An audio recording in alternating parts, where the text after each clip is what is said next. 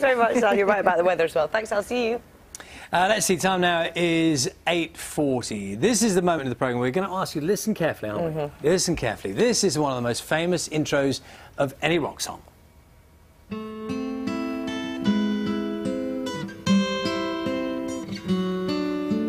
It was Stairway to Heaven, of course, Led Zeppelin's most famous hit from 1971.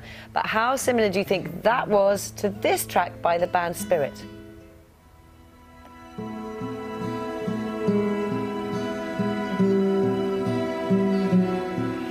Well, people will draw their own conclusions Yes. immediately, won't they? But the point is, this has now become a major legal battle. A judge and jury in Los Angeles are going to hear this. Led Zeppelin's lead singer Robert Plant and guitarist Jimmy Page are going to appear in court today over claims that they stole the opening chords. Did they or not? The court will judge. I'm here to discuss this with musician and writer Sid Griffin. Morning to you. Morning. It's a very interesting one, this, isn't it? Because how does one judge what is imitation, what is homage, what is something that's new? Inspiration, yeah. On a personal level, the judiciary won't be listening to me, but I don't think it's plagiarism at all in this case. They've used, Jimmy Page, whoever wrote the guitar riff, and we were assuming it's Page, used maybe 8 notes on a scale of 12. Well, he would, wouldn't he? There's 12, and 13 if you count. We're starting at D, we're ending in D, so 13 at the most. It's pop music, much less rock and roll. They're limited forms. They're quite confining. The great thing about rock and roll or hip-hop or whatever is when it reinvents itself, it's doing something new with a form that's already quite old. The idea that someone took a few notes out of a song that's in the same key based on an A minor arpeggio, which is a standard building block of popular music since it was invented, and now that he owes this person a songwriting credit, I think is absurd. And I quite like Spirit. In fact, whisper it, I like Spirit more than I like Led Zeppelin. Right. But nonetheless, I don't feel this is a strong case. So, Sid, you have your guitar with you, and can you give us some sort of indicators of within the music business? What are the areas? I mean, you said there are basic staples of the song-making business. So, how does that clash then with being taking something off? Exactly. Now, if we know that a lot of rock and roll is... Well, a lot of the Chuck Berry and Little Richard back catalogs are that, and are they going to all sue each other? All these 1950s So you guys? doing that? You don't consider that to be taking anything off? That's just a building block of a song. No, it's a building block, and a lot of blues is some guy going.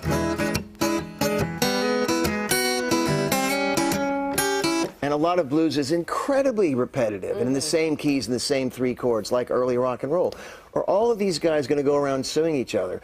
Blues also has something called floating verses, where the sun's going to shine in my back door one day. That's in dozens of blues songs and folk songs. I mean, are all these people going to sue each other? I mean, I feel that when the Marvin Gaye estate successfully sued Robin Thicke and Farrell for that song Blurred Lines, which is based on undoubtedly based on Marvin Gaye's Got to Give It Up. It was just a rhythm. I used to go to parties. That's what they based their song on. But the idea that it is the Marvin Gaye song, which the judiciary, which the court agreed it is, I think is absurd, and it opens up a real barrel of monkeys. Because you could just go back and back, and in a sort of... the courts would be log jammed in both the United States and the UK with cases like that. As a musician, as a writer, do you kind of consciously think, or is it just a subconscious thing? It's in our psyche, we hear all this stuff. You know, some people think, right, I'm going to take that and I'm going to do this in a different way. I think that there's no doubt when Page says he's never heard Taurus by Spirit and was unaware of the track, and I do believe him.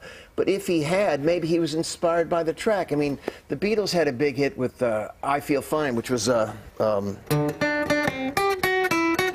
and that is clearly based on Watch Your Step by a guy called Robert Parker. Anyway, so both Harrison and Lennon loved that song. We know that.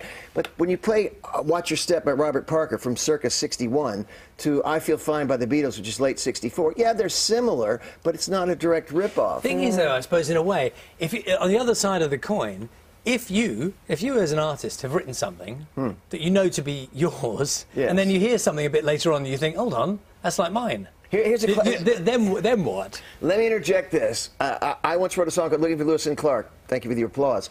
And I read in The Enemy to My Horror, this young guy's, I was young then, has ripped off a song called If the Kids Are United by Sham 69. Yeah. I'd never heard Sham 69 in my life. I knew they existed. Years later, my song, that's the riff in my song. I heard Sham 69, and they play a riff that goes... And they were close, but I'd never heard their song. Goes back to what I was saying at the top of this interview. The form is relatively close. It's not an expanded infinite form. It's repetitive.